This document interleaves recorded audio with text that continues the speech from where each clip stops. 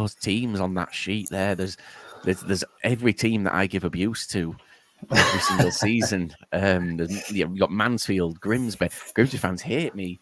And then Lincoln like me, which is fine. So we'll pull it back in with Lincoln, and I've got a good relationship with Salford as well, which I've seen that you've played for. But ladies and gentlemen, I've actually not introduced who I'm speaking to at the minute. This is a very, very special episode. It's Liam here. I'm sure you know my voice. And tonight I'm joined by Mr. Nathan Arnold. How are you? I'm very well, Liam. Thank you. Thank you for inviting me on. Not a problem. Thank you for coming on. My pleasure. It's one of those things. We were having a chat before we started recording. It's kind of for a lot of people a taboo subject that we're going to cover tonight, especially for guys. And going to get a bit vulnerable, I think. But let's do it. That's what it's all about. It's about trying to feel comfortable. So we're going to cover a bit about your career because I do want to know some stuff about your playing days, and then I also want to move on to sort of what you're doing now because Sure. You retired very early, didn't you, for a footballer? I believe. Were you 32? I was a bit younger than that. I was actually 30 when I'd stopped playing professionally. Yeah, Lincoln City was my last professional club, Wow. and then I had stints at Salford and Boston after that. But yeah, my I always say 30 when I left Lincoln was kind of that stage where I was on my way out. Yeah. Okay. Interesting. Yes. Well, I read it and it was like that's I mean, whether it's 30 or 32, that's a very, very young age to retire as a footballer, isn't it? Yeah, it is. It wasn't designed that way either. But I was actually I'm co-hosting a podcast with two other guys. One who was at Spurs. He was released at 17. Another one who works with academy players, and we're just talking about forced retirement versus voluntarily retirement, and there is a massive difference in terms of that transition. So yeah, for me it was voluntarily retirement, and I felt like I had control of my own destiny as such, but I didn't underestimate how much I would struggle in that first year of transition, because you are institutionalized in football. Yeah. Do you still miss it? Looking back now, I mean, it's been 6 years. Do you still get that itch on a match day on a Saturday morning? Not so much the itch, but I certainly I never knew whether I'd miss it unless I put myself back on the pitch. And recently, I played in it was actually the Bradford City Fires, so it was coming up to the 40th year anniversary. So it was Lincoln against Bradford Vets, and I really enjoyed that. It was the first time actually going back to L&L Stadium, Sincil Bank, and actually playing on the turf. So yeah, I really enjoyed it. I played 90 minutes in that, and I felt it for about 2 weeks after recovery. But no, I really, really did enjoy putting my boots back on. I don't think that will ever leave me. No, and that Vets team, by the way. I mean, I don't know what Lincoln's Vets team's like, but Bradford's Vet team. When I see it, yeah, I'm quite shocked. Like, I've watched a few of the players, and I'm like, judging how our season went last year, I'm like, you'd have probably got in the first team if you'd have turned up on a match day with your boots. But Dean Windass could still play. Yeah, they've got Gary Jones in the middle as well. Still, yeah. No, they've got a really good team. Yeah, they've got a really good team. There was 3-0 up at half time, and give us a hide in the first 45 minutes. Oh wow.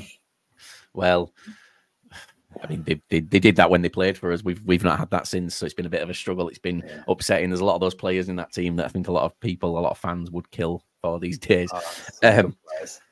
So let's go back. Let's go back to the beginning of your career. Am I right in saying you started your career at Mansfield Town? Is that? Yeah, started at Mansfield Town. I was there for 11 years. Got spotted in the street actually at the age of 10. Oh wow! Just by a stranger. The street lamps come on, got my ball, picked it up under my arm, headed inside. And there was a guy that was just driving up the street. And the closer he got, the slower it became. Wound the window down. Can you go and get your guardian? At the time, I didn't know my father. I was living with my mum and nan at the time. And so I remember my mum grabbed a coat, went outside, and it was a guy in a tracksuit. And turned out that it was a guy who was working in the footballing community. And he said to my mum, every night when I leave work to go home or to go football train, I always see your son knocking a ball against the wall. And I'd like to invite him into organised sport. And so from there, reluctantly at first, my mother then agreed that I could go. The following week, he came and picked me up. paid for my subs, got me involved, and I didn't look back. I spent 11 years at Mansfield, making my debut at 17. Wow. Can you imagine that story these days? That just wouldn't happen, would it? The guy wouldn't dare wind his window down and slow down his vehicle. He just yeah, exactly. Yeah, I mean, when I look back, I'm forever indebted to a few people, you know, that I met along the way who really did help me. But that was a really significant time because you know, I didn't know kind of which path I was going to take. It was quite a rough environment growing up. Yeah. But football saved me, I say, and it gave me a different avenue to go down, which was a positive route. So, yeah, I think, yeah, definitely in today's times, you know, that path is so much more narrow as well now. I feel, you know, with making it as a professional. Yeah, yeah, you've essentially got to go to trials, haven't you? And as a kid now, you've got to be taken to them. And there's like people that were in your situation where they maybe had the parent who wasn't as on board with it. They're never going to get that opportunity. Yeah, so it's a shame, really. It is a shame. Mansfield. So you were at Mansfield when they were relegated to the conference. Am I right in saying so? Sort of 2006-07 time.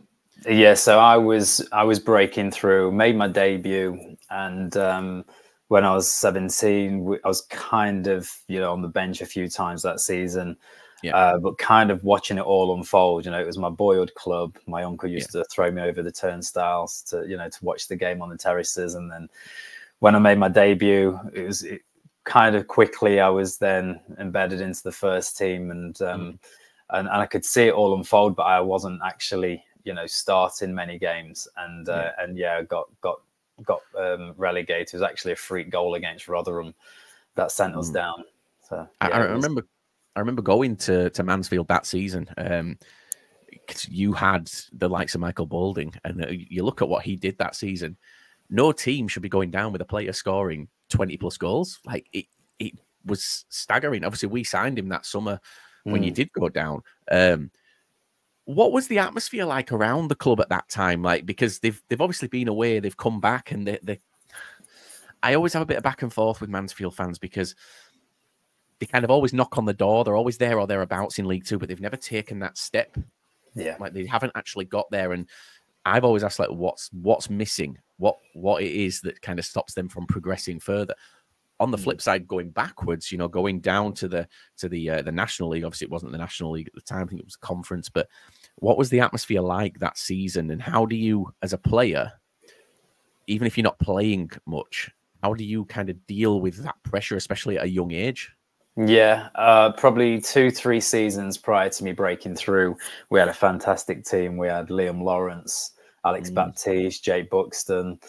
I think we got to the playoff final against Huddersfield, and just missed out on penalties at Millennium Stadium, and all those players left. You know, went on to, you know, I think Liam Lawrence went on to Stoke, played in the Premier League. They had a fantastic team. So I think that was a really pivotal time. The fact that they didn't get promotion with that team, I really do think that they would have, you know, operated in League One, maybe Championship, and carried on that momentum. But that was hard because, you know, that was a real good time for the club. Off the pitch, though, Keith Haslam, I know that there was some issues with the owner and the supporters, and there was just disharmony, and so there was that kind of period, and then there was quite a few managers that were turned over in that period as well. So it was quite unsettling, and it was almost like, you know, you could kind of see it all unfolding in front of you, but again, just felt powerless to it. We lost loads of good players, and we didn't quite get the recruitment right. We had a high turnover of manager, and it was just inevitable in the end that there was going to go down. But now, you know, I speak to Nigel Clough regularly. He kindly invited me in last season, and used to sit in his office, used to spend days with him on the training ground, and they've got a really fantastic owner who's backing them financially, and also, you know, with Nigel Clough and the team. I mean, his team around him, his management team, he's took them everywhere. They've been together, you know, throughout his managerial career. So they've got a real good, strong network, and they're looking strong. They've recruited well. They signed Aidan Flint in the summer, who's a big sign, and he's captain now. I played with Aidan at Alfreton, and he's had a fantastic career. I think they got him from Sheffield Wednesday. I think he'd become a free agent in the summer. Yeah. Mansfield, when I've seen them, look really strong. I think they've only just lost the first game of the, in the league recently as well. So, yeah, they lost to Swindon, who were on a horrific run. It's weird how it all plays out, isn't it? Yeah. So yeah, fingers crossed they can sustain that. So, with you may be able to answer this question, because this is something that I've kind of had back and forth with Mansfield fans. Obviously, I'm not a Mansfield fan, so I can only my opinions are based on what the people who go to watch Mansfield tell me, and I have to kind of form my own opinion off of that. And last season, when they missed out on the playoffs, that the things that they said was, we have a small squad. We had a hell of a lot of injuries last season. That's why we missed out on the playoffs. And I said, okay, fantastic. So this season, to go forward, to be able to progress, you need a bigger squad and you need less injury-prone players. Is that correct? Yes, that's correct. Then every player that they signed in sort of the last 2 or 3 years had had massive sort of stints out with injury, some of them multiple. And I was struggling with Mansfield fans because they were all messaging me going, we're going to challenge at the top. We're going to challenge at the top. And it wasn't me necessarily saying, no, you're not. It was me saying, based on what you've told me, yeah, nothing's changed. And they're obviously now they're all like, they pretend that they never said that. And it's like, no, we never really, yeah, we knew we'd get right. We knew we'd get this right. And do you, as Nigel Clough, I don't know how long you've known him for, but has he always favoured a smaller club, a smaller squad? Yes, so that's how we operate. So I haven't known Nigel that long. Obviously, football's a small world. I had friends, I had teammates who played. I mean, he's an incredible manager, incredible person. And I was fortunate enough to be invited in. I think the fact that I've got a connection, with Mansfield Town, and that's where I started my career. He kindly, like I said, invited me in for training, and I could pick his brain as well, because at the time I was in management, and he was really good at supporting me with that. So yeah, how he operates, he always mentions that he goes with a relatively small squad, 18. Probably 2 additionals, and then he looks at the loan market. It was really unfortunate with injuries last season. Even this season, I know that they've had a few key players out as well at certain points. And that's how he likes to operate. I suppose what on a positive note, he gets a tight-knit squad with that. And that togetherness. Sometimes when you have too many bodies around the building and they're not playing, it becomes a problem. So I think that's one of his real strengths is how he can mold a squad, a dressing room, and just hopefully that those players can stay on the pitch and remain fit, because if they do, then they're looking good. Yeah, I agree. I'm quite glad we played them when they were kind of at the height of their injury crisis, because we managed to get a draw. Sure. I was worried. It's the one game of the season at the beginning I looked at, and I was like, sorry, not the beginning of the season, like a few games in, I was like, I'm not going to go to that one because I don't think that's going to end well. But we got the draw. So looking at your career, you played obviously Mansfield, and you played for, I think, I'm not going to name every club because the players travel about. But I kind of wanted to ask you. You played, it says 104 games for Mansfield. Sometimes it doesn't include. Is that what it was? Yeah. Is that? Do you not even know? I don't, because it was like, it was my first club, and obviously I had a few clubs after that, and I just didn't know exact number, and to be honest, because when I started to break through and playing regularly, we went to, I think it was the Blue Square Premier, I think, then, like you said, the conference. So I wasn't quite sure what the number was, but I didn't know I made over 100 appearances. Which was good. 104 in the league and 9 in cup competitions. Okay. So 113 overall. So nice. you did over 100 at more than one club. You did over 100 at Alfreton as well. Oh, in fact, no, you didn't. I'm not sure. No, yes, I think you may have done. I'm not sure. It doesn't read right for me, doesn't this? But my question was, usually a player who's been at a club for sort of a long time and makes over 100 appearances, or some players make a lot more for certain clubs. That's usually the club that they consider their club. They say that's where they felt the calmest. That's where they felt at home. Would you say that was the same for you with Mansfield? Do you still look back now and feel like Mansfield was your club, or is there another on this list that's got? I mean, it's kind of a silly question, really, isn't it? Because if I say, have you got fonder memories at another club, we all know that there was an FA Cup run with Lincoln City as well, which is kind of hard to top. So what is it for you when you look back on your career? Where do you feel that you really kind of settled? Where was Nathan Arnold the best? Yeah. Well, you know, I had a real strong connection with Mansfield. Obviously, like I said, there for 11 years, you know, right from school all the way through till around 21 years old before I left. I don't feel like Mansfield fans ever seen the best of me, but then it was at the front end of my career. I would have liked to have gone back at some stage and to experience some success, because, you know, the period that I came through, obviously getting relegated and then ended up being in the National League, I would have liked to have had more, you know, better memories on the pitch and more success.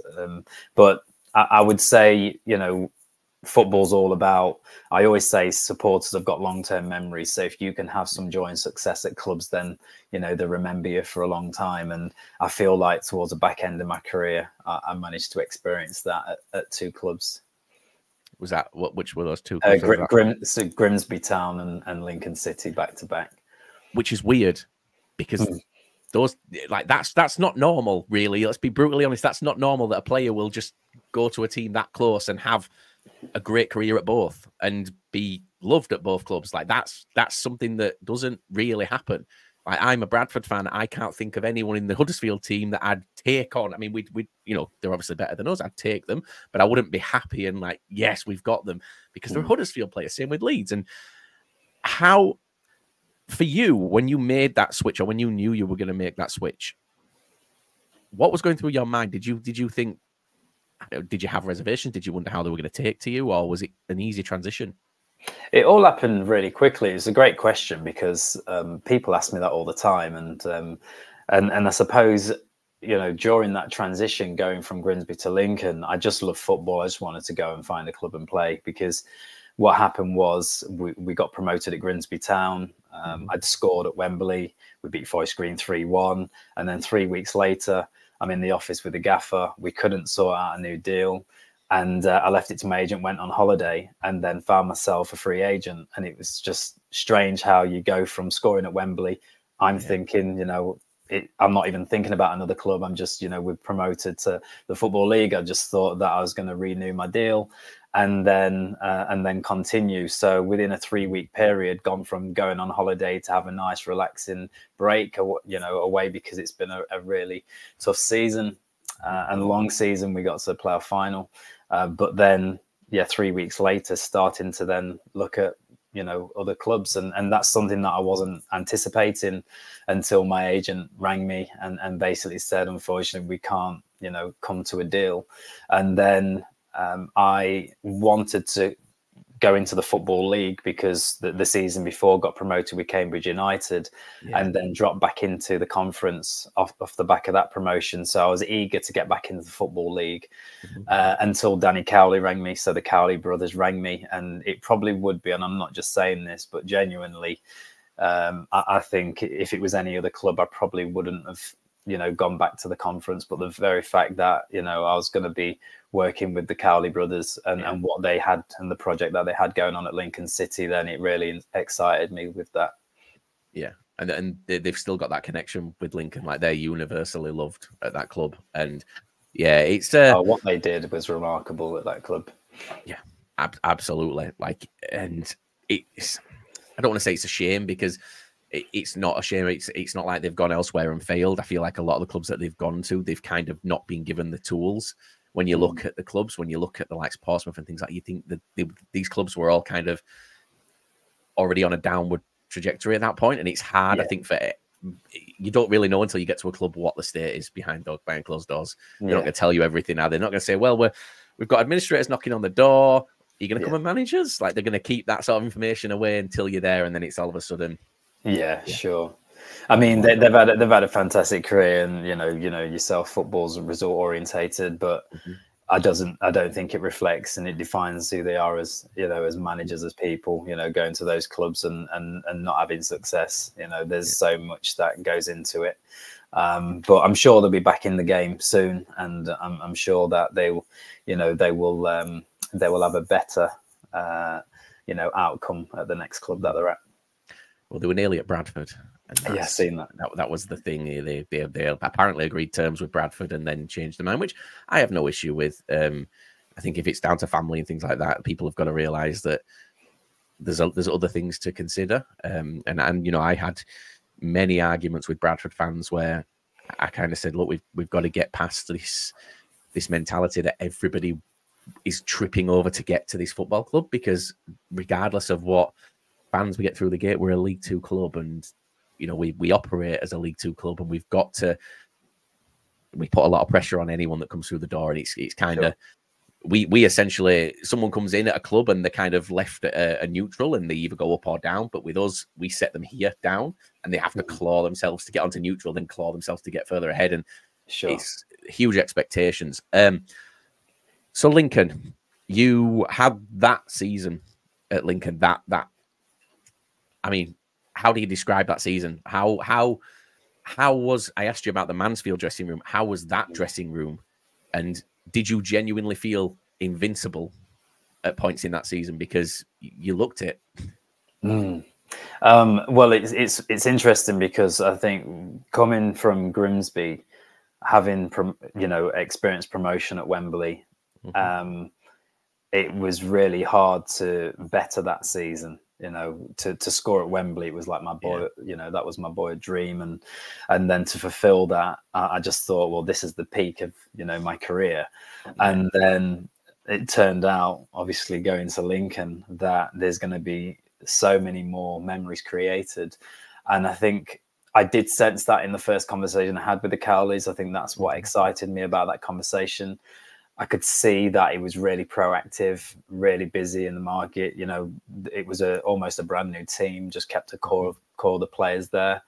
And it was just kind of the same for everybody. I looked over my left, right, and there was players that had just joined the club. So I felt straight away kind of those relationships just fast tracked with the fact that there was a lot of us that could relate to that. So we settled in really quickly. Obviously results help. We didn't actually get off to the best of starts, but then once we got going and we got in our stride, I think you know, I don't know if you used the word invincible there, but we just felt like we got so used to winning, and what Dan used to say was a well-oiled machine. It just felt like that. It was like, you know, going toe to toe with teams above us in the cup. We didn't fear anybody, and it was a good habit to have. What we did, we had some big characters as well, and it was a really, really positive season for us. But I think on the whole, going back to comparing, so I always get compared with like memories and moments and things like that. I think when I look back now in reflection, what we achieved at Lincoln City, not only just in the FA Cup run, but also then to remain top and sustain that as well. It was just an incredible time. Yeah, literally, it's you guys did in that season what clubs in League One and even the Championship will never do. You know, a lot of clubs will never reach that level in that competition, especially, and then to get promoted off the back of it as well it's annoying. It's a fan of another club, but it's really, really irritating. Well, usually what happens is you either go really strong domestically and go out the cup early, or you have a real strong cup run, and the league campaign suffers a little bit. So it was quite a unique season, really. Yeah, we did the same in 2012, 2013, where we went to the I don't know what it's called now, but at the time it was the Capital One Cup final from League Two. And I think when we lost that final, I believe we were 13th or 14th in the league. And it was kind of like, right, let's regroup.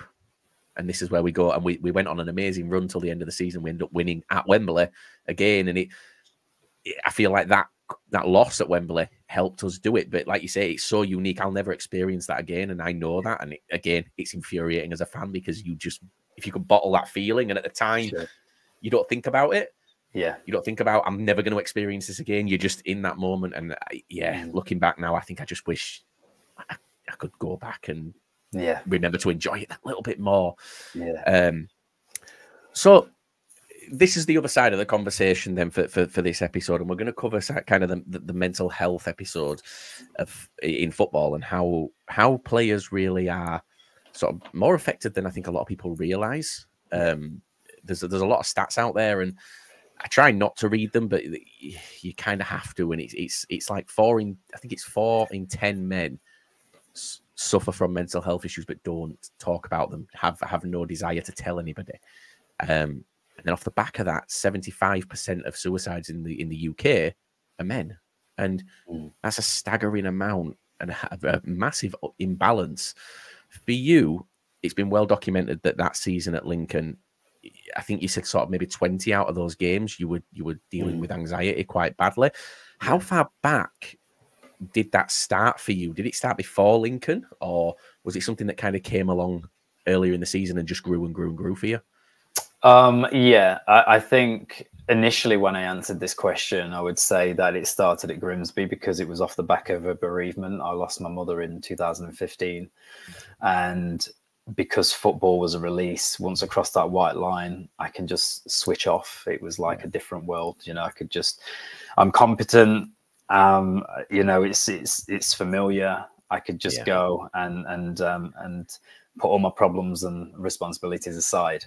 And so Grimsby was a successful season. Then it kind of just bled into a new season with Lincoln and hit the ground running. And then because I didn't really have much of a break that summer, and because it was the playoff final with Grimsby, obviously our summer was cut short. We started pre-season pretty early at Lincoln, and then I played 52 games for Lincoln. I was kind of burning out towards the third of that season. Obviously being a wide man as well, probably was overused. I think Dan's probably said in previous interviews as well that he kind of overused some of the players, because when you're winning, you want to keep the same team and don't rotate. So, you know, I can remember getting to Mansfield game when we actually won the league at home, and I rang Dan up in the morning, didn't actually feel like playing, didn't want to play. I mean, what player wouldn't want to play in a game where you could get promotion in front of your home fans? So that probably just reflects where I was mentally and physically at that point. But I think if I was to answer your question now, I think when I look back and reflect on my whole life, I think that it was just a matter of time before it caught up with me. I always struggled with panic attacks right from a young age. I always used to feel, and this is not to ever shame my parents at all, but if I was to openly talk about my childhood, then I would say I'd come from humble beginnings. I've probably seen a lot for a young person, probably too much at a young age. And also my mother, you know, she was suffering from mental health issues from as long as I can remember. So for me, I just felt probably, you know, when I look back at my childhood and at school, football was always that release for me, but I think those problems was always in the background. Yeah. And I think from a personal perspective, obviously, I spoke to you before I came on and said that I've never really done this publicly. I've touched on it a little bit and hinted towards certain things, but I've never really like gone from start to finish and spoke about what caused my issues. And I think the reason that this is why I wanted to be involved so much with this episode, because I feel like it's kind of time for me. And it's a horrible reason for me to want to do it, but there's some fans out there who remember when it happened, and it was 2019 when everything kind of came to a head. And last year, just randomly last year, I started getting abuse from my own fans. And one of the comments that's never really left me was, you remember when he faked a mental illness and for attention? And I was like, no, I mean, people jumped all over that comment and were like, no, like they've known me for a lot of years. They know what happened, or they know kind of what happened. Sure. And for me, I always thought, you know what, one day I'll talk about it, and today's the day. So for me, it kind of, myself and my ex, my children's mum, we split up in 2015. We have 2 children together. My little boy was 4, or 3 at the time. He got turned 4. My little girl, she was 2, and it turned nasty pretty quickly. And we went through court cases. Back end of 2015 through to 2017 was a really, really stressful time. And like for me, I was walking out of jobs because I couldn't focus on what I was doing. I was literally like, I'd be sat at my desk and I'd just go, I'm done, stand up, and I'd leave. And then it got sorted.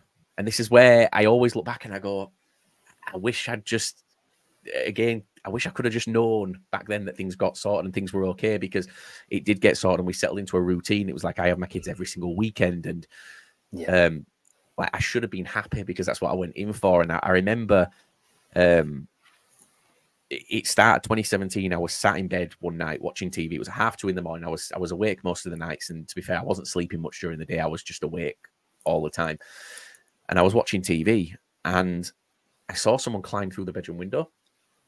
Like literally, a man pulled the curtain back and climbed through. When I was with my ex at the time, well, not now. So I said, "Someone breaking in," like so casual.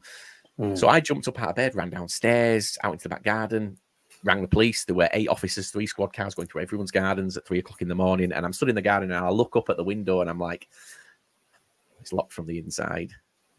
And I realized that I was hallucinating. That was first step. So I went and got some tests done. And essentially the long and short of it was that your brain is in 4 quadrants, isn't it? You've got your front, back, left, right lobes. I had a communication issue with one of those lobes. I think it was front left, but I'm not 100% sure. And what would happen is if I was tired and my brain was starting to switch off for me to go to sleep, and that front left part was the bit that was keeping me awake and operational, the other 3 parts would think I was asleep. So I would dream whilst awake, which sounds great, but when you don't know what's happening, is quite scary. And for me, it took about 18 months of tests of them. And they sent me a letter, and it was the beginning of, so at the end of 2018, and they basically explained what it was. And in my head, when I read that letter, it was, well, it's my brain that's broken, and I can't fix my brain. Like, you've only got one brain, and obviously my brain's the one telling me this. And on that day, I stopped taking all my medication. I just stopped caring, and it built for a few months. And look, I'd said to my ex at the time, like, I'd had conversations with her, but not about that. I'd said things like, me and you were going to split up. Because I wasn't happy. And then one night we were sat watching TV in bed, and I just turned and looked at her. I went, I don't want to be with you no more. And I just walked out. Wow. She went to stay with a friend. And the next day it kind of hit me what I'd done. Weirdly, like looking back on it, like I didn't mean it at the time. Like me saying I don't want to be with you anymore. That wasn't something that I meant at the time, but I'm so glad I did it, because I'm now in this really, really, it needed to happen. To get to where I am. So we split up, and she sent her friends round to collect things for her from the house, and we had a dog together, and a friend tried to take the dog, and she had like a boyfriend with him. And I mean, this bloke's 6'5", built like an absolute wall. And I was just like, me and him always got on, and I just said to him, I said, look, I'm going to be brutally honest with you. If she takes that dog out of this house, you'll never see me again. And he went, I'll bring the dog back. And he went outside and he got in his car with her, and they drove away. So I wasn't dressed. I was in my dressing gown. I wrote notes to my children, to my family. I texted my mum, and I just got in the car and drove away. Left the door open. This point is this where, when you say you don't want to be in no more in that relationship, or do you mean generally? When I said it to her, I mean, I didn't want to be with her anymore. But at the time, I don't think I fully meant that. Like, I needed to not be with her because it wasn't working. But I feel like that was maybe the only thing that was keeping me grounded, because it was the one constant. But no, I wrote letters to my children. I texted my dad, my mum, my stepdad, and I just got in the car and I drove, and I turned my phone off. And it had always been, but I don't remember the drive.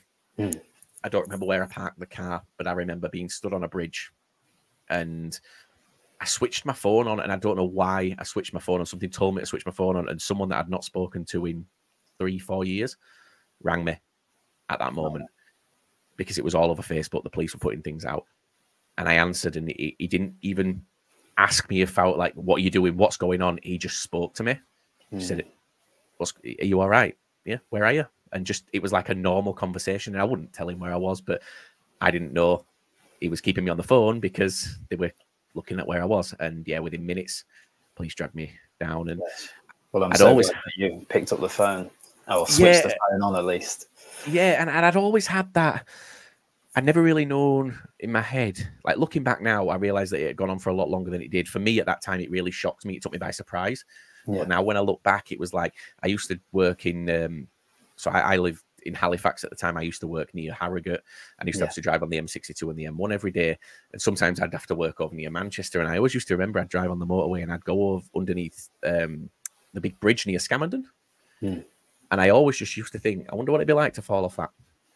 And at the time, never ever thought why I was thinking that. But looking back, that was the start of it. And like I say, it's a rough time. It's something that I've kind of learned to deal with, which is apparently not a great thing to say because that's what everyone says. But I'm glad it happened because I met my new partner less than a year later, and it ended up being someone that I went to primary school with. We didn't know each other at primary school, but we were obviously that close from when we were kids. We were like right next to each other. We didn't know each other.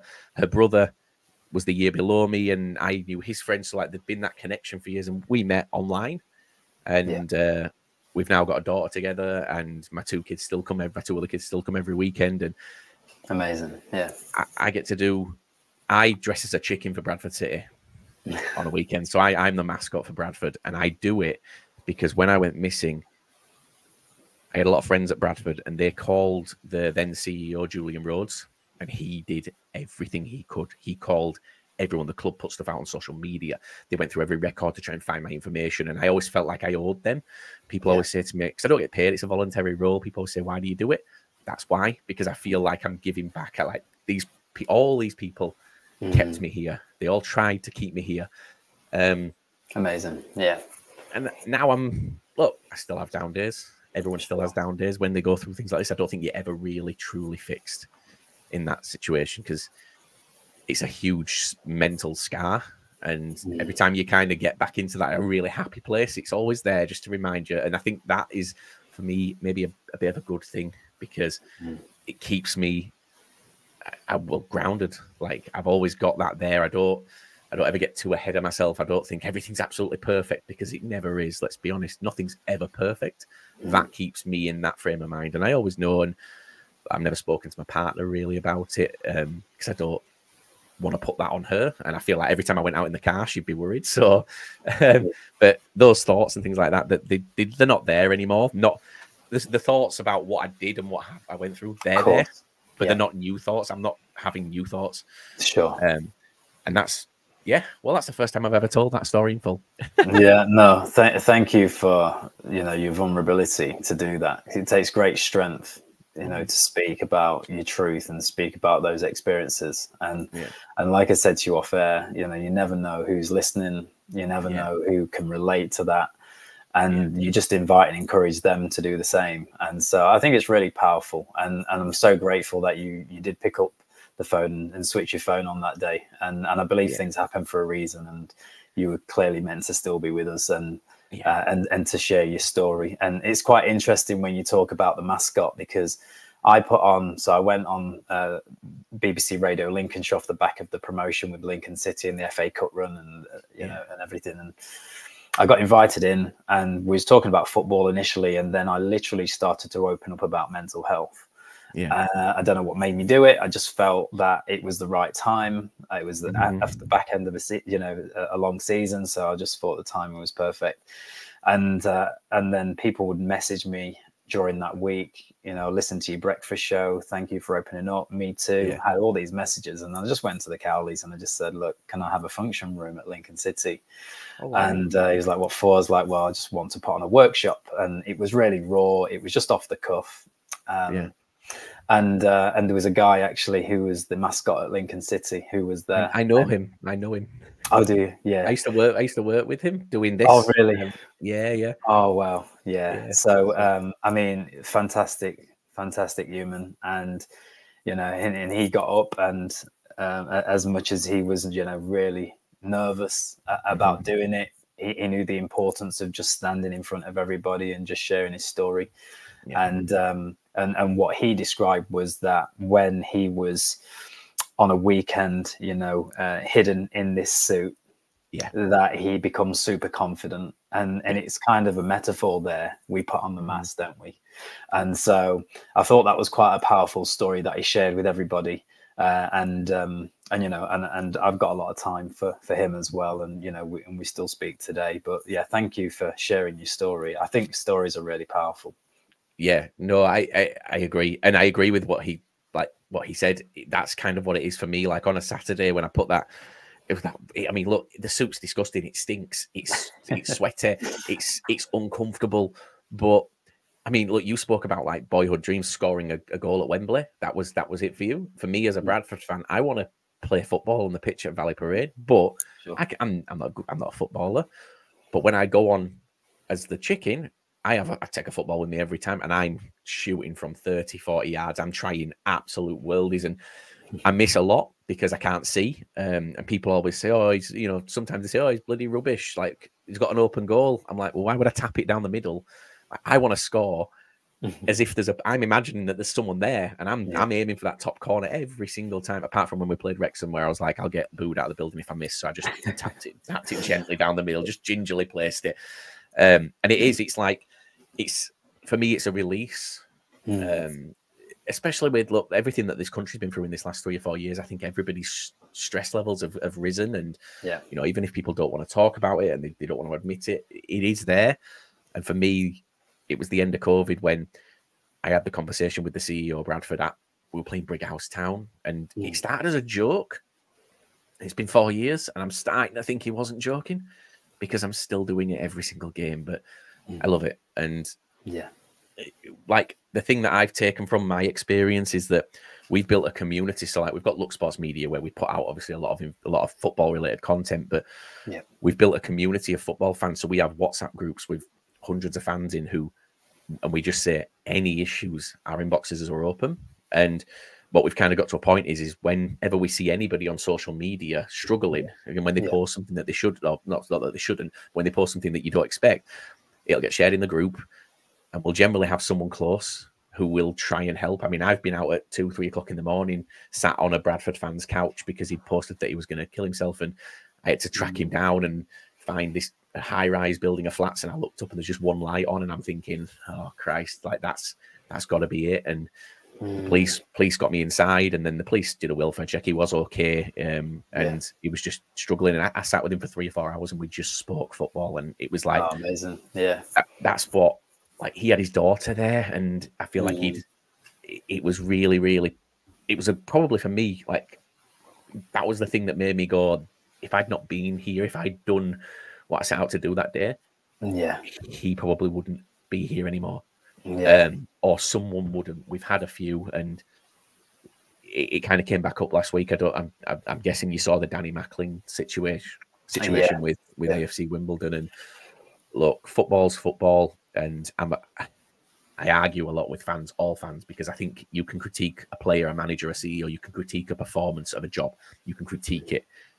There's a line, and people don't understand that line. And you know, we've had a lot of those incidents lately, and obviously Danny struggled, and he ended up doing what he did, and thankfully he's okay. They got to him in time, and you know, hopefully he gets his help, and hopefully he can come out the other side and kind of do what you did after everything, you know, help others, because that's kind of what it is. We all need to help each other, don't we, at this point?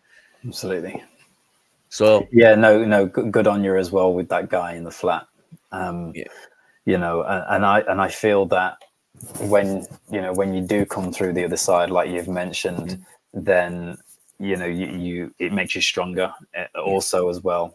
Because you've been through that vulnerable time as well yourself, you know, that personal experience, then you have a deeper compassion for others. Certainly that was my experience. It was I always say that, you know, as humans we're more alike than we are different. You know, yes, we have different tastes, we have different beliefs, but when it comes to mental health, there's a lot of relatable issues that we go through and deal with. And so that's what connects us. And it's great that you've applied that in certain situations. And I think that the one message I sort of would tell anybody, and the same when I spoke to that guy that night, is no matter how alone you feel, there's so many people that are going through what you are going through. Maybe not for the same reasons. Maybe they've got they'll have their own reasons. They won't be able to they don't know about your childhood, but they know about their own. But they're where you are, and they're looking for that help the same way that these people are. And we always try and encourage people to just, even if they just drop us a DM. And like me and that guy, we still message to this day. We just have, we don't speak much because, be brutal, we don't have much in common. We're completely different people, but there's still a check-in. Everything all right? Yeah, fantastic. And back and forth. And he knows that if he needs something, there's a phone call to be made, and I know at the same time, if I need anything, I've got so many people that I can call on. Yeah, that's good. So yeah. Well, that was it must have been heavy for you to open up and to share, you know, because you're going to have people that are watching this, who listening to this, who's going to hear it for the first time. And but you know, I'm sure that they'll be pleased that you did, you know, because like you mentioned, we're in a time now where, you know, more and more people seem to you know, be opening up about mental health. I know over the last couple of years, certainly, but we're still a long way to go. So, you know, the fact that, you know, you've done this tonight, I commend you, and yeah, well done for that. Thank you. So, as I say, I want to talk about your side of things, because you obviously went through your own battle and your own struggle, and I'm guessing, like I say, I don't fully believe that anyone ever fully gets over it, and you've always got those demons that you've kind of got in the back of your mind. Whether you control them or not is another thing. But for you, that season, that one that kind of where everything came to a head, how bad was it for you on a match day? I know you've mentioned the final game of the season, but how close had you come earlier games in the season to making that phone call and saying, I don't want to be on that pitch, I just want to stay away for now? Yeah, there was a lot of times that season that I had those thoughts.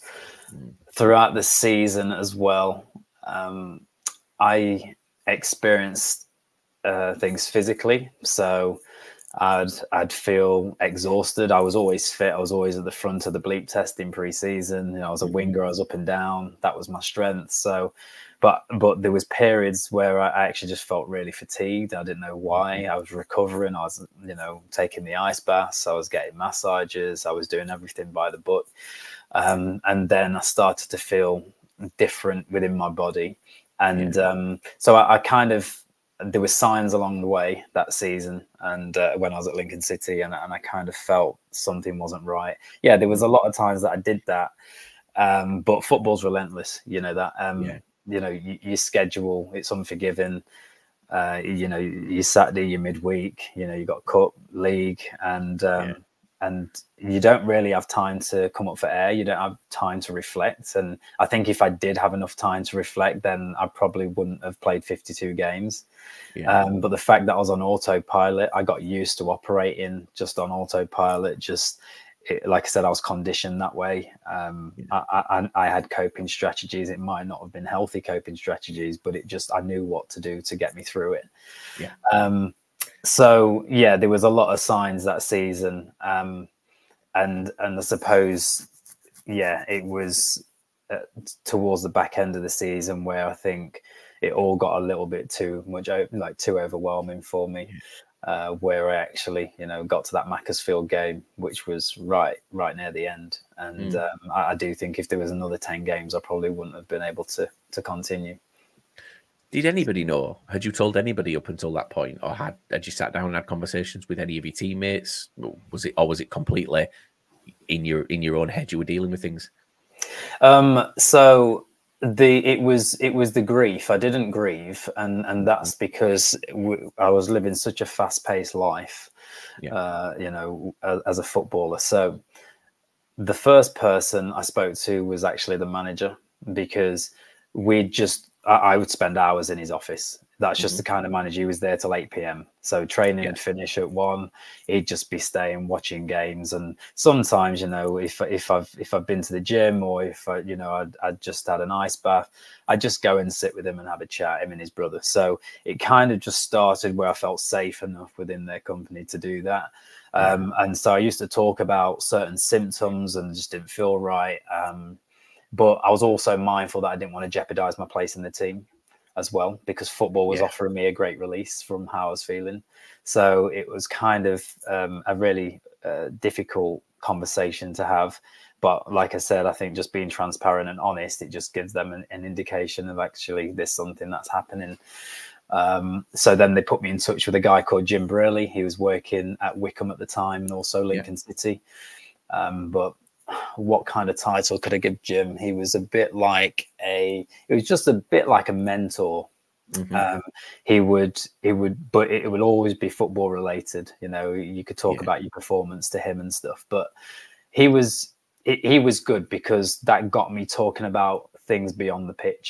And then there was a time that I always mention, everybody used to gravitate off the back of a game, go upstairs, meet the supporters, family and friends were up there, and also the board. So we'd go after a game, and win, lose or draw, we used to just go and eat, have drinks, show our face and go home. And there was a few times that I'd seen this woman, never knew who she was at the time. Turns out it was the chairman's wife. And she, because she'd already been on that journey and she'd done the work, she could see that something wasn't right with my body language, and that I was a little bit withdrawn. I wasn't, you know, I was a bit of an introvert anyway, but I was a little bit withdrawn. I was a little bit observant. And so she just came up to me, and I felt really warm in her presence. And she was a kind lady. And one day she just passed me a business card, and she just said, "Look, you know, there's a guy here who you can go and see if you need to be." And it was just a suggestion. And at the time, I can remember going to counselling. That wasn't working, and I was kind of at a loss. So I was actually that year diagnosed with chronic anxiety as well. Wow. And so one day, I didn't think I would give him a call, but I just found his card in the top drawer and pulled it out. And I thought, why not just go and see him? I wasn't getting any better. And I spoke about this a lot, but I used to take myself off to the hospital probably 5 or 6 times in my career, where I'd either have the paramedics round because I've had a panic attack, or because I felt a little bit overwhelmed. And again, these physical symptoms, the physical symptoms was like heart palpitations. And just didn't feel in my body at times. And I remember, so that's dissociation. And so I remember going to the hospital when I was playing for Lincoln City, and I took myself off purposefully at 2, 3 a.m. in the morning, because I thought, well, one, my family's going to be in bed, they don't know. And secondly, if people do spot me in Lincoln, then they're going to be too intoxicated to remember in the morning. So I remember getting out of my car instinctively, because there was a bit of shame about how I was feeling and being spotted. I just faked a limp. I walked into the A&E because I thought, if any supporter stopped me, it's, you know, it's a football injury related. So then I went in, and on those 5 occasions, the doctor always said to me, "You're fit and healthy, you're free to go home." And I always used to think, how can I be this fit and healthy, feel so terrible? And that's the one thing about mental health, is it's invisible. You can't see it. And so I used to get really frustrated because I did feel like I was at a loss. So I picked up the card. I rang this guy. He was 74 years old. He lived in Lincoln. And that one engagement there, I'd say, altered the course of my life, professionally beyond the pitch. So for the last 6 or 7 years, I've transitioned. I've got my own business with Nathan Arnold Coaching. I'm a therapist, I'm a mentor, and a motivational speaker. So that all was birthed from that one engagement with that individual. So I feel like, at the time, it took a lot of courage to be able to do that. And that's why I always encourage people, you never know, just that one person in your life that you meet that can actually change your life and alter the direction. And that's certainly, you know, it was a blessing for me at that time, because although I had internally someone at Lincoln City, it was important also, I felt safe outside of football to go and get the help that I needed. So you mentioned there about Nathan Arnold coaching and things like that. Tell us a little bit about that. Like how does that work for yourself? Do you incorporate the mental health side of things into coaching? Do you help prepare people for that side of football? Because like from a fan's perspective, fans always think that footballers are invincible. You know, they get out on that pitch, they're all big characters, and they're just not. You know, like you say, like where I'm putting on a mask as a chicken, that shirt that you pull on at whatever club it's on, that's your armor. Do you help? Is that a conversation you have when you're coaching players as well? Yes, sure. So when I went on the breakfast show and people started to reach out, I actually had a few teammates as well that season. Oh wow! Players that if I was to share and share names and tell the supporters, they just would not believe who it was. But again, that just reflects, you know, like you said, anybody could be going through this. There is a degree of, you know, people think because you're highly functioning on the pitch and successful that you're highly functioning off the pitch as well. I was actually low functioning in terms of my mental health and well-being. And you see it all the time. So I will get onto Nathan Arnold coaching, but I'm kind of at a point now where I'm working with people in leadership. And what I always say is that is people in leadership, stress leaks down. So you'll often find that we're trying to deal with those on the floor, on the ground, but it's actually those at the top that are actually leaking down the stress that actually filters through. So I started by just going to schools, speaking in assemblies. So did schools, colleges, universities. So it started in Lincoln. And then from there, word of mouth. And again, at the time, it was just sharing my story and my personal experience. No training in mental, in mental health and well-being, or at the time, no experience with motivational speaking. So it was very raw. But I was authentic, and that's something I wasn't always authentic as a player. But it got to the back end of my career. Probably that bereavement humbled me a little bit. And I suppose from there, I knew the importance of authenticity. So I just stood up and was myself. And then that led to other things. So then I started to go into sports teams, the prison service. So I started to work with inmates in prison, and then with businesses as well. So at the start, it was students. Now I've come for 360, and so it's now head teachers, CEOs, directors, managers, and so I kind of provide a service for all of it.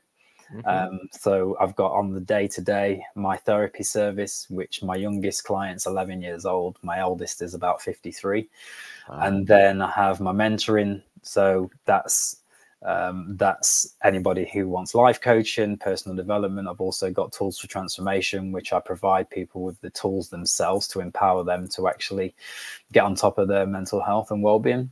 I think that's really important. One thing that what I experienced when I went to counseling is that there was active listening, there was compassionate listening, but I would leave the session and I wouldn't be armed with anything, any tools. So I always felt that I'd hand over my money, and then in the week I wasn't empowered to actually do anything myself.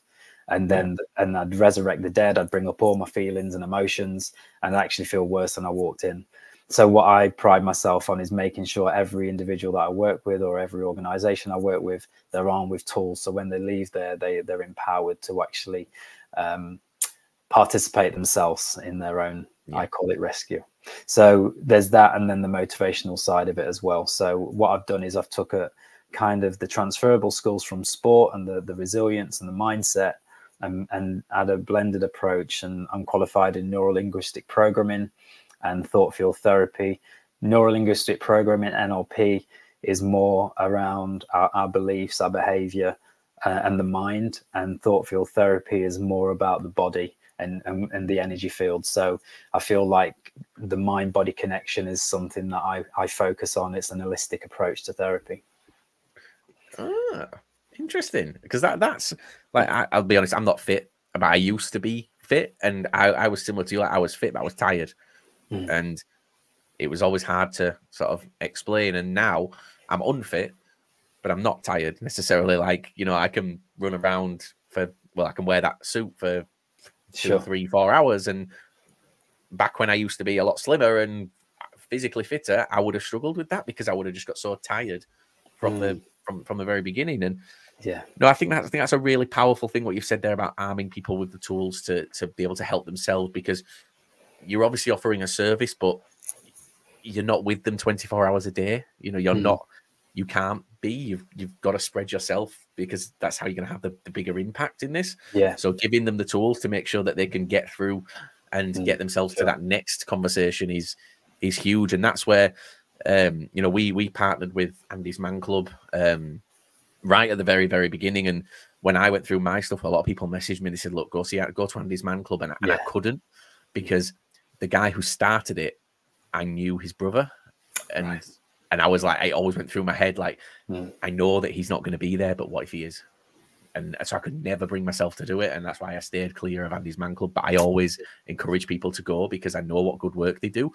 And my way of getting involved with Andy's Man Club has been to partner with them through this. And, we did a mascot, the Andy's Man Club mascot challenge at the beginning of the season for Mental Health Month, where I went on as Billy Bantam on the pitch at Bradford City, and I did a penalty a free kick, and what was it? Penalty, a free kick, and I can't remember what the third one was. But basically did all these three things, or crossbar challenge, penalty, free kick, and crossbar challenge. And then I challenged 3 other mascots, and we put it up on social media, and we tagged the 3 clubs. We let them know first, and then those 3 mascots did it. We kind of just left it to it at that point. I've not done anything with it because there's nothing else for me to do, but it spreads that message because it had all the stats on the screen, and people want to see, they like to see the mascots competing, but that message being in the middle of it is really, really powerful. And I mean, we're going to share, when we share this out, it's going to have all the relevant information to make sure that people, know where to look.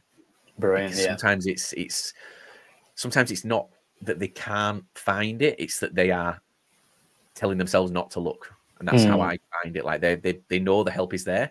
Yeah. But because it's your brain, and this is the thing what I said earlier, you've got one brain. Yeah. And it's if you know that you're struggling with mental health, if you think something may help you, but then all of a sudden you decide not to, chances are it will help you. Try it. That's how I always encourage. Just try it. There's no danger in speaking to somebody. For me, I'm glad I went through what I went through, because I don't want to say I wasn't the nicest to people, because I wasn't the nicest to people. I've not changed much, but I didn't understand this. Yeah. And when people used to talk about mental health and things, I didn't understand it. And it's enabled me to kind of get a handle on what happens and how you can really sometimes never ever tell. Yeah, I feel really honoured that you've chose this episode to actually open up about it. Because I always, my goal is to create safe spaces with my business as well, and to hold the space for people to actually share their story and to be vulnerable enough to do that. And so I feel really honoured that you've taken this episode.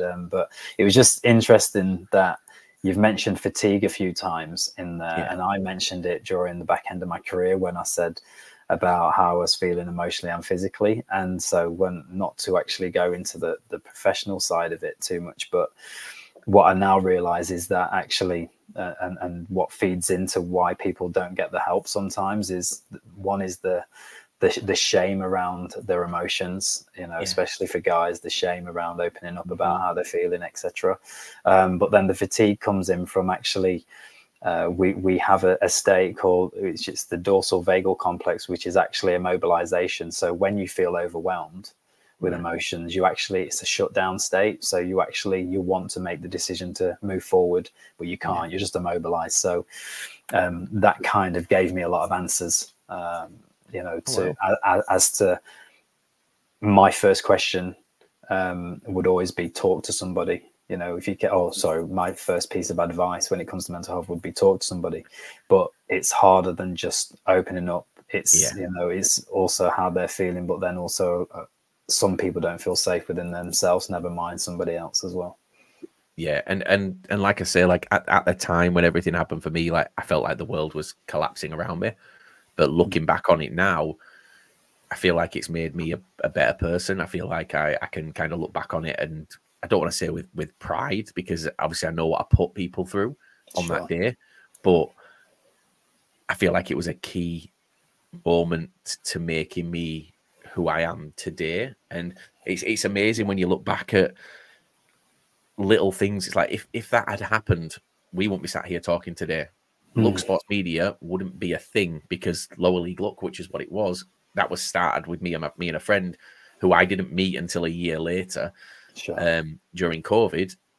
It's amazing the chain reaction that happens. And I always think that it's not a fate thing. I'm not saying I believe in fate, 'cause it's not, but I just think you're here because you deserve to be here.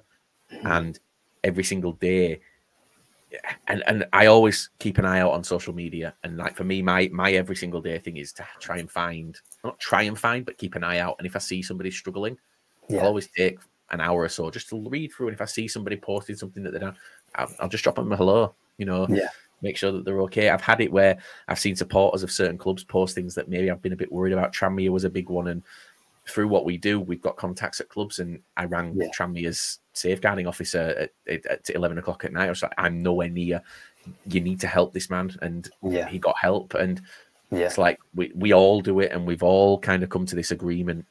And we're fans of all different clubs, and you know, on a match day, the chat is so toxic because you'd expect it, because we're all playing each other, we all wind each other up, but at the same time, we all know we've got each other's backs, and that's got me through this last 2-3 years. It genuinely has, because I kind of shut myself off after everything. I don't speak to my friends that I had before that time, really.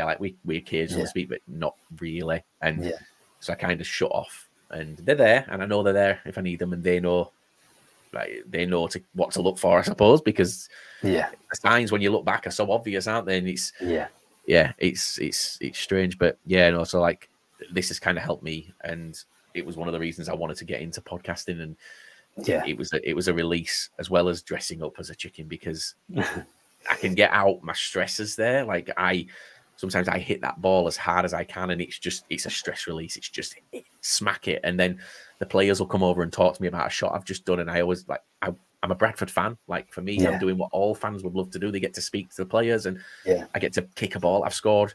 I think I'm top scorer this season, if I'm brutally honest. And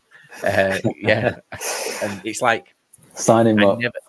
Well, there's people take videos when they come to games now, and when they see me on the pitch, and they know, because they know I'm going to try and take shots. They always try and take the videos to show me missing, but occasionally there'll be an absolute worldie in there, and that's the one I focus on, and like I clip it and I'll share it out, and that's what it's about. But it just, for me, I never thought I'd be in the position where, like, I speak to Bradford players on a daily basis. Like, we text, we DM through Twitter and on Instagram, things like that, and it's just talking. It's not like, it's not always football related, and it's just talking like friends. And like, I've never opened up to the club, but they know, because of what they were obviously involved. For me, like, I'm kind of living my dream on a weekend. Like, that's my dream. That was my childhood dream. Get on that pitch, score a goal at Valley Parade, and now I do it. I do it dressed as a cock, but that's still it counts. It counts. I'm counting it. Look, amazing. I genuinely can't thank you enough for coming on and doing this. And because if you hadn't come on to do this, if you and Ryan hadn't spoken and arranged this, I'd have never told that story. Sure. And like, immediately, it's like a weight lifted, and which I didn't think it was a weight. Like, it didn't feel like a weight. It had just become normal. It's just, it was just there, and like, immediately it feels like like my shoulders relaxed for the first time in ages. So honestly, I can't thank you enough for coming on, and even just listening to me waffle on, which is sometimes what you need from someone, isn't it? You just need someone to listen to you just babble for a bit. No, that's it. It's been an absolute pleasure as well. Thank you for having me on, and again, just having this space. Thank you for your vulnerability. I hope lots of positive things come from this as well. You deserve that, and you know, hopefully there's somebody listening to this who says, again, me too, and then has the courage to then go and speak about certain issues that they have. Well, tell us where they can find you as well. Tell us where they can find you if they're looking, or if they do decide to finally make that step after hearing this. Okay, sure. Yeah. So everything's Nathan Arnold Coaching on social media. So Instagram, Facebook. I tend to use LinkedIn as well when I'm doing my work with organizations. My website is www.nathanarnoldcoaching.com. You can find me on there. What I will say as well with my business is the importance to actually reach in and make it affordable and accessible for everybody.